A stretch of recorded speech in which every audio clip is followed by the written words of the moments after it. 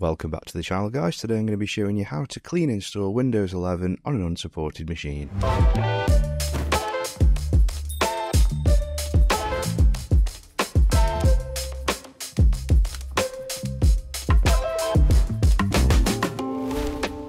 Okay guys, so this is just going to be a couple of methods for installing Windows 11 completely fresh onto an unsupported laptop or PC. If all you want to do is upgrade from Windows 10 to 11 on an unsupported machine, then you want to refer to my previous video where I show you how to do just that. So I'm just going to go through three fairly simple methods that should allow you to do this without issues. For all of the methods, you will need three things, and those are a working Windows computer. It doesn't have to be Windows 11, it can be Windows 10. You also need a USB stick that is 8 GB in size minimum, and you also need a copy of the ISO image for Windows 11, which you can get the latest one from the Microsoft website as I'm showing you here. So before we actually get into the methods themselves, there's a pretty important consideration you need to make, especially if your machine is from 2010 or older, and that is with the upcoming 24H2 release of Windows 11. Microsoft have added the requirement for the SSE 4.2 instruction set. This means if you do not have a CPU that supports this instruction set, then you will not be able to boot the 24H2 version of Windows 11, and I'm assuming the subsequent versions when they release in the future. You can just download CPU-Z, open it up, and as you'll see there, it will be in the list of instructions there if it does have that capability. If it doesn't have that capability, then you aren't completely stuffed. You can install 23H2, which is the current version of Windows 11, or any previous versions, but you must make sure you don't try and update to 24H2 or anything later, because you will not be able to boot your machine if you do that. What will happen is the Windows logo will show and then your computer will just reboot. It won't even get to your profile screen. So fairly important consideration to make. If you're trying to do this with the super old computer, it's probably worth either sticking with Windows 10, or if you're not too bothered about the feature updates, then install 23H2 or earlier. But now we've got that out of the way, let's get into the methods. So we'll start with the simplest method. To begin, you just want to plug your USB into your computer, and once you've done that, you want to head over to your internet browser and you want to download something called Rufus. I'll put the link in the description for it.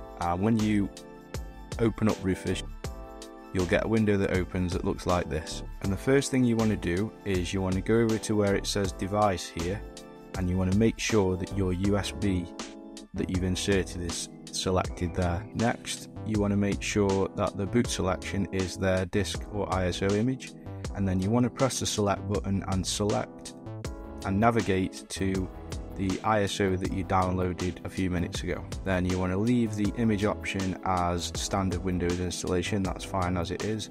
And now the partition scheme. So for this, you need to know whether your system is a UEFI system or a BIOS system. If you know for sure that your system is a UEFI system, then you can leave the partition scheme as GPT. If you're unsure or you think it's a BIOS system, then you need to leave the partition scheme as MBR, and in 90% of cases it will boot. So next, if you click on the show advanced drive properties there's just an option at the bottom that is completely optional. I normally turn this off, but I imagine it will work with that left on. And if you're doing this for an older computer, it might be recommended to use that option there, which is add fixes for older BIOSes. Next is the volume label. Now you can just leave it as is if you want, but I'm going to call it Windows 11 installer just because I can. You shouldn't need to mess with the advanced format options there. By default, they should be set up similar to mine, so you can leave those as it is. Then all you want to do is hit start, and this is where we get a few options now relating to the fact it's a Windows 11 installation. So the only absolutely essential option you need here is that very first one there, that is remove requirement for 4 GB of RAM and secure boot and TPM. That is the only option you need selected in order to install Windows on an unsupported machine. However, I do recommend you use pretty much all of these options here, including removing the requirement for a Microsoft account, creating an account for you, saving you the time of having to do that yourself. Just brilliant time savers. So once you're happy with the selections you've made, you just want to hit OK. You'll get this warning box here that says that all the data on the USB will be destroyed. So just double check that the USB that is listed there is the one that you're using to do this with. So you just want to hit OK, and at that point you just want to wait for Rufus to complete. When it's completed, you should be able to take your USB over to your computer and boot from it. So in order to actually boot from the USB, you need to enter your BIOS setup, and the hotkey to do this is different depending on what manufacturer and what board you're using. It's normally either something like F2 or F10 or F12. You just want to enter your BIOS setup. So you want to find and disable an option called Secure Boot if it's there. If you can't see an option for Secure Boot, then look for something like USB boot and make sure that's enabled, or USB ports on boot, or anything that relates to USB and booting. If you can't see any of those settings, or you're pretty sure that you've set them correctly, then plug your USB into your computer, reboot it, and it should reboot to the Windows setup, and you should be able to just install it to the disk that you put into your computer. If there's already an operating system on the machine you're trying to put this Windows 11 installation onto, then you'll also need to locate the boot option hotkey.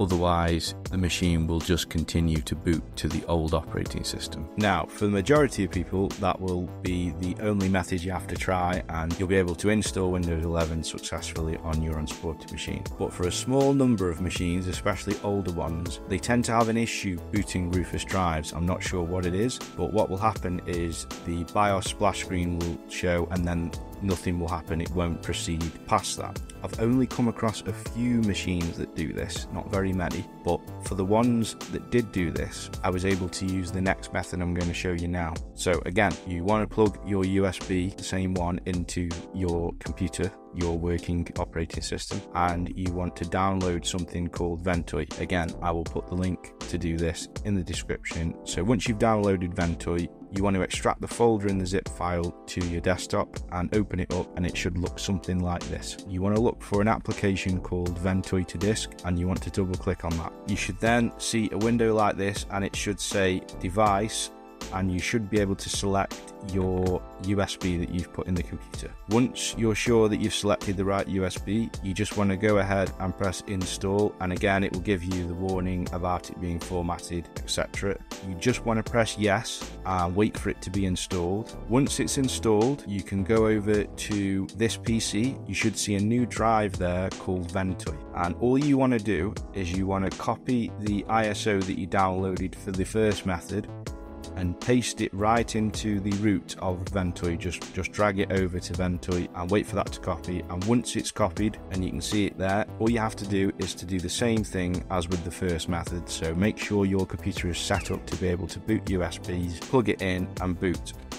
Now the only difference this time is that you should get a menu when Ventoy boots, and it should look something like this, and you should be able to see your Windows ISO there on the list. It should be the only thing on the list, and all you want to do is hit enter, and it will then proceed to boot, and then you should be able to install Windows 11 exactly the same as the first method. In the unlikely scenario that both of the methods have been unsuccessful and you've been unable to boot into the Windows 11 installer, then all hope isn't lost. There is one last thing you can try. It's not the preferred method as it takes the longest, but this one should definitely work. So all you want to do is you want to head over to the Microsoft Windows 10 download page, and you want to download the Windows 10 installation media, and once you've done that, you want to run it, and you want to use the same USB again that you've used for the other two methods to create a Windows 10 installer USB. And ultimately what you'll be doing here